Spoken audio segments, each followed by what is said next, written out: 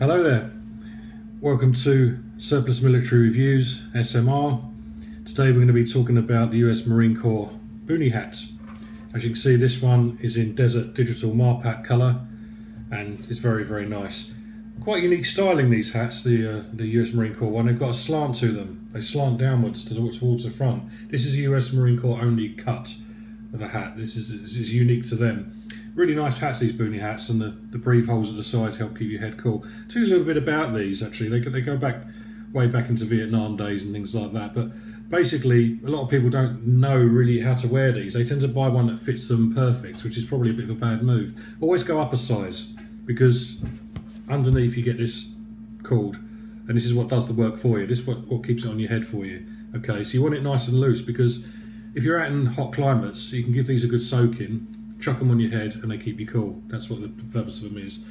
Now, a little bit about the history of these. If you have a look at the maker, Secretary Industries are the only people that make for the US Marine Corps. They're the only ones that make their boonies. Another thing to look at as well is the US Marine Corps print in the fabric.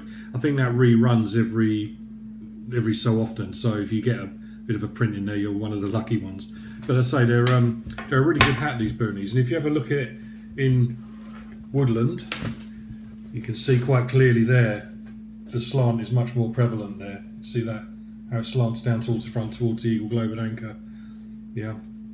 And again, you know, you can see from the woodland the pattern is really nice. US Marine Corps Digital MARPAT, that is called.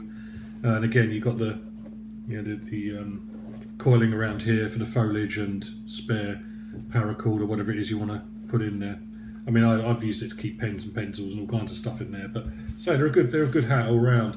I was going to show you one that's a copy, and when you see when I switch them around, you can actually see there's not a great deal between them. The brown is slightly lighter, I will say.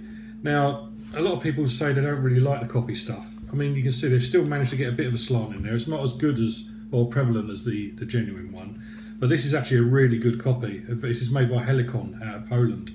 And if you look on the inside, I've even gone as far as going with the sweatband and the felt there.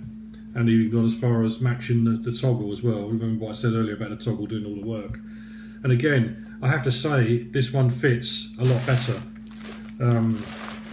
You know, the brim is slightly wider, and it just feels like much heavier quality. But then again, this is made for the public. The issue ones are obviously made for the military. They're mass produced. You know, they're not going to be very consistent with their sizing. One thing I will say about boonie hats, you know, they're becoming quite hard to get in sort of large sizes if you're a large size. So what I recommend you do is take good care of your boonie hats.